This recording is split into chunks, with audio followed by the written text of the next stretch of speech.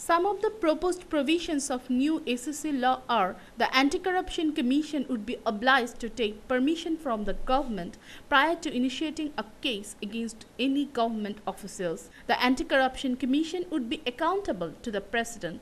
5-year jail term and fine for filing a false complaint or case against any individual. The government will appoint the SEC secretary.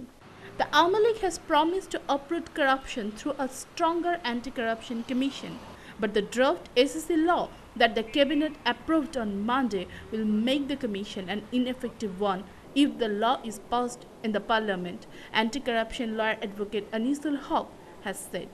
He also went further to say that the new law is likely to put an impact on government image. সরকারি কর্মকর্তা বা তার বিরুদ্ধে যদি দুদক কোনো অভিযোগের উপরে action নিতে যায় তাহলে পরে সরকারের পারমিশন লাগবে। দুর্নীতি দমন করতে হলে একটা স্বাধীন দুর্নীতি দমন কমিশন থাকা উচিত।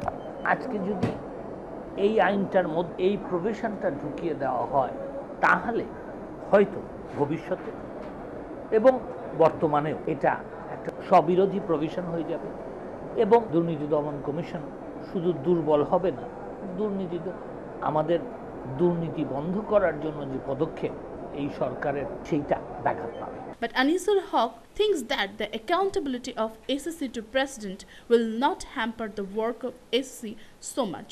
He also supports the provision of punishment for making false allegations.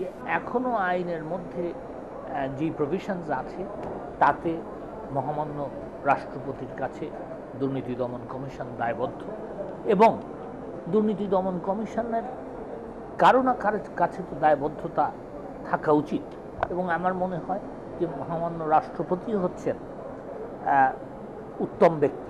Another SEC lawyer, Dr. Shadhin Malik, observed the new provision will turn the SEC to its prior condition, which is nothing more than an organization that exists on paper. সরকারি কর্মকর্তার বিরুদ্ধে মামলা করতে হলে অনুমতি লাগবে, এটা আগের আইনে ছিল এবং আগের আইনে থাকার কারণে এই গত 2004-এর আগের প্রায় 55 বছরে তেমন কোনো বড় মামলা বড় অফিসারের বিরুদ্ধে হয় নাই। আগের অভিজ্ঞতা থেকে বলা যায় যে অতীতে যেমন উচ্চপদস্থ সরকারি কর্মকর্তাদের বিরুদ্ধে মামলা হতো না, করা যেত না, অনুমতিতে আটকে যেত।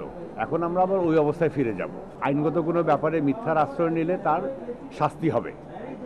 এখানে এই আইনে এটা নতুন করে এনে আমার মনে হয় যে দুর্নীতি সংক্রান্ত মামলা করার ব্যাপারে একটা লোকজনকে যাতে উৎসাহ কম হয় সেইটারই ব্যবস্থা করা হচ্ছে।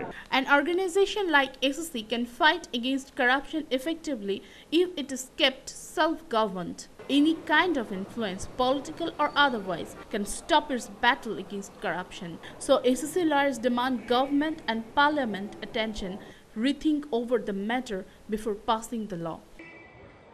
Mariam Imran, News and Images, Dhaka.